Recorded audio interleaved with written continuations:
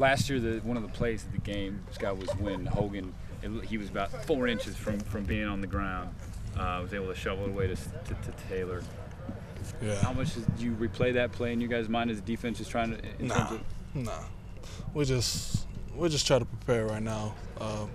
What they've been doing in these previous weeks, and they've been playing good football. So it's going to be a challenge. It's going to be a physical game, and we'll see what happens Saturday. Sorry if we missed this, but if breaking down Stanford on film, can you give us a little breakdown of the Cardinals? Stanford, man, the same old Stanford every year. You know, it's just that old-fashioned, hard-nosed, gritty, just downright. They bad. They physical up front too, and so it's going to be a good game for us. Scott, the past 3 games, you guys have kind of prepared for more, pass-happy offenses. This year, this game a little bit more balanced. You guys kind of embrace the physicality. How does that change your mindset, going from the pass-happy teams to this team? We just gotta be prepared for their physicalness.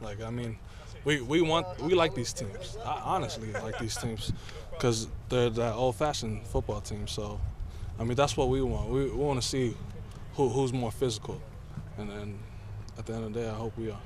The secondary, 8 interceptions a pass.